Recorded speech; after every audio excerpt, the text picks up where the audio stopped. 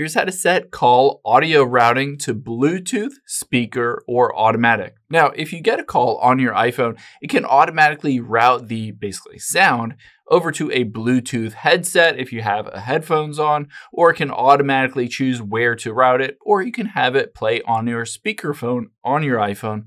I'll show you how to change all of those. But first, hit the subscribe button down below. It really helps me out. Thanks, guys.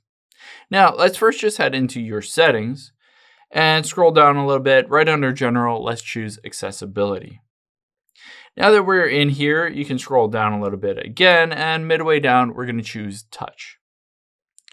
Now, you'll be able to see at the very bottom here, kind of hidden, is Call Audio Routing. I can tap on it, and it says Call Audio Routing determines where the audio will be heard during a phone call or a FaceTime audio call. Now, you can switch it to automatically, and then it will just guess or estimate where you want it to route. So if you have your headset in or headphones on, then it will route to that, or maybe it'll just route to the speaker on your iPhone.